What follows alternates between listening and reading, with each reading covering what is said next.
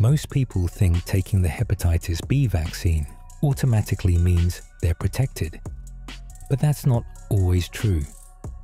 If you've had the vaccine but haven't done this yet, take a minute to watch this.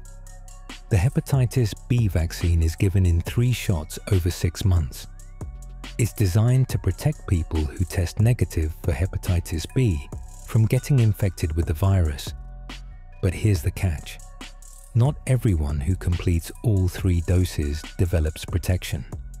This can happen for a few reasons: missing a dose, improper storage, or just how your body responds. So how do you know if you've actually developed immunity? It's simple.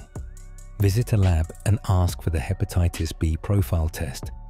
This test will show if your body has developed protective antibodies after vaccination.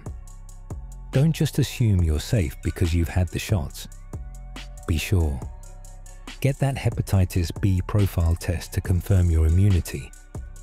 This video is for educational purposes only. Follow the Lab Dr. GH for more health tips.